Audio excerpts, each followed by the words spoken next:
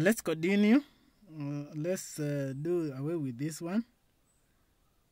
Let's come here and we say display C, and this one we need this class display C.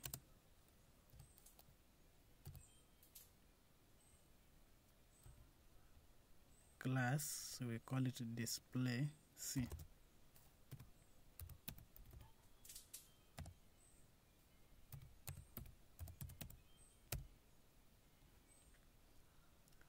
Okay, now we can Control S to save the changes, and when we come here we can now refresh, and this should become around here.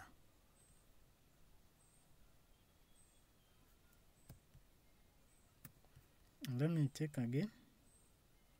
Where is the problem? H2 class.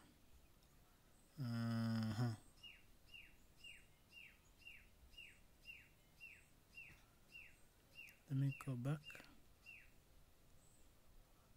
This, sorry for this, display, like that. Control S now, and it should be working. And you see, it has come here. But when it was having no display property, which is set to inline block, it was taking all the width. Now, that is how it is. Now, let's go and see what if we make this one inline.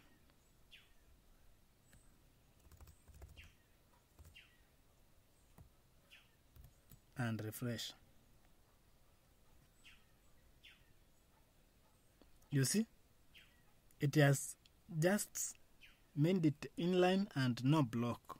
That's why you can see the space here has disappeared, and it has become very unfitting. So